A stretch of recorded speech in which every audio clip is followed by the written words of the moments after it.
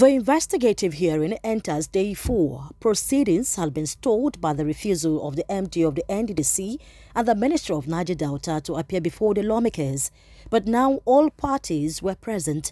The first significant development of the day was that the chairman of the committee, Honorable Lubumi Tunjiojo, had, because of the corruption allegations brought against him, excused himself from the proceedings so that his deputy could carry on. For the sake for Nigerians to know, I'm not on a mission of vengeance. I wish to humbly appeal to my colleagues to recuse me from presiding over this particular meeting.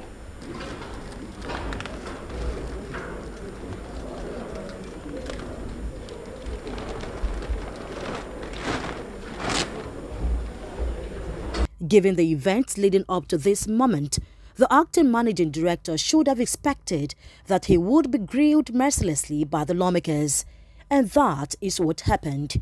He was asked to account for the sum of 1.5 billion naira for COVID-19 not captured in the 2019 budget, 641 million paid to ClearPoint Communications, and 536 million not budgeted paid for Save Lives campaign in the Niger Delta region. That company, we want to know the company.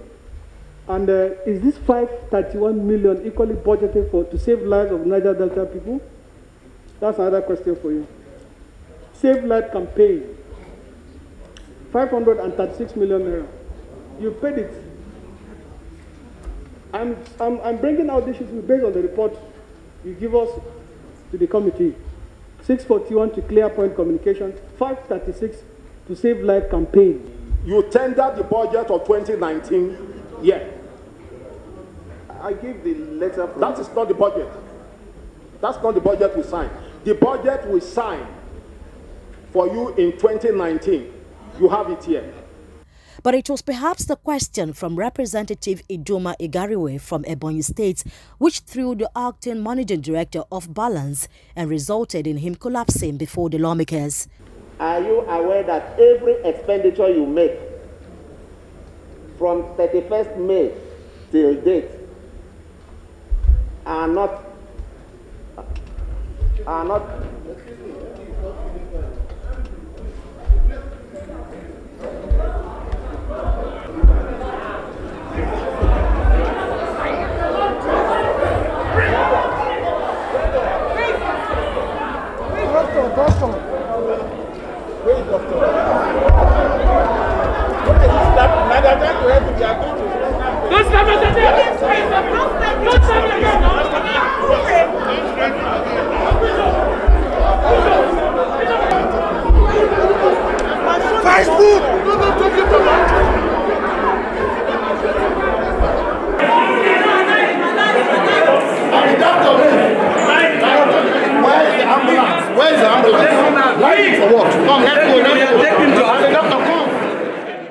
This disrupted the session and forced the lawmakers to go for a 30-minute break.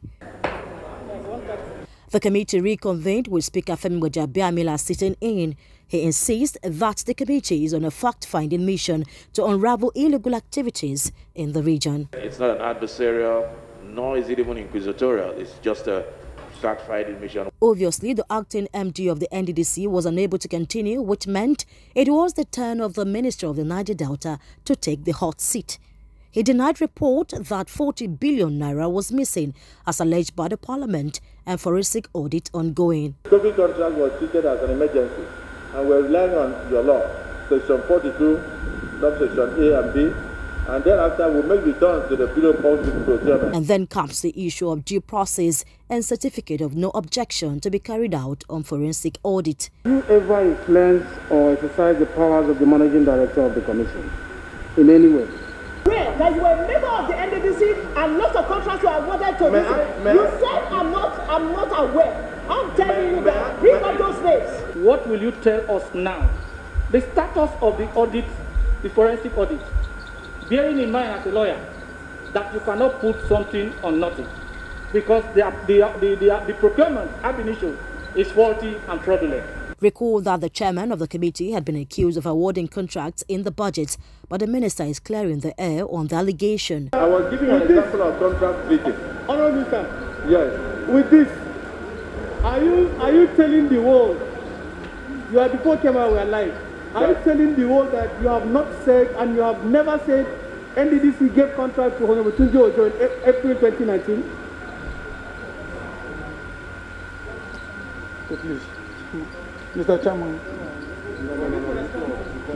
Honorable Minister, please, let's answer this question. Which one? The contract for Honorable Tunji Ojo for April 2019. No. I said for his place. I don't think the NDDC has given a contract directly to Honorable Ojo, because before you can say that, you must be sure that that contract is given to his company. The committee ended the hearing with the submission of the petitioner, Kolowale Johnson. Nigerians now wait to see what will be contained in the report of the committee and what its recommendations will be. Where's